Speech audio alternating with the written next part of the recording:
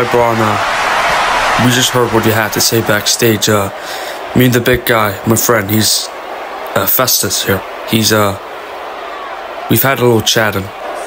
To your answer about wanting a match with Festus at King of the Throne, I don't see why not, but that's Festus' choice. I mean, he told me he accepts. Do you accept, big guy? Right? Anyway,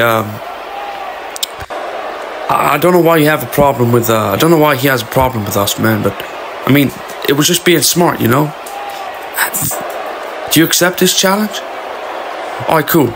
You got your answer. And we've got a little deal going on. You see, the deal is, if you want to fight Festus at King of the Throne, there's only one condition.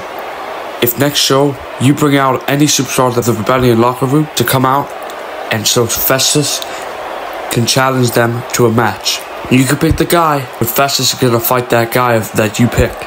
So Festus can prove that he has what it takes to beat you and to be on your level. And Braun, no offense, I mean no offense when I say this, but you call yourself the monster of all monsters. Nah. My friend here, Festus, he's going to be the next one and only monster of all monsters when he beats you at King of the Throne. And you know why that is?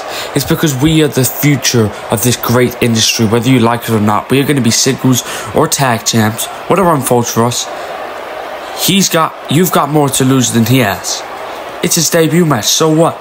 No big deal, but for you, it's going to be an embarrassing loss when he beats you at King of the Throne. And man, I hope you find the right guy big enough to fight this man next week.